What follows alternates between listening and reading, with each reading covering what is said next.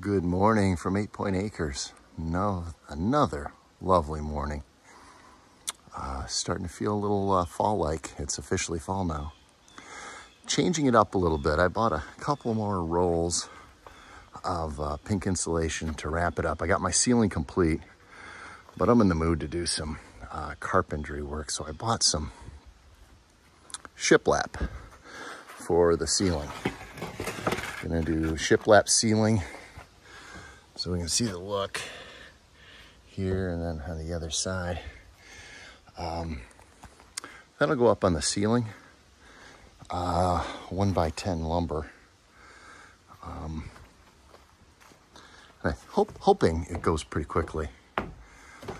So I got a couple of chunks up. You can see I got inside here, I got all of the pink insulation up. And I got a couple of runs of the shiplap going. This should go up, I think, reasonably quickly. Just gonna do the ceiling up here, and I'll do underneath the loft in that shiplap. But I fear if I do too much pine, just won't look right. So I'm gonna do all the walls, drywall, paint them a nice bright white, bring some light in here. Light's gonna be an issue. As much as I tried to open this up with windows, I cannot have too much brightness in here. So I got some rolls to finish up this wall. These walls are easy to insulate. It's up there and in the ceiling. That's difficult. Kind of framed in a little bit. The box up there so we can get around it with the lumber.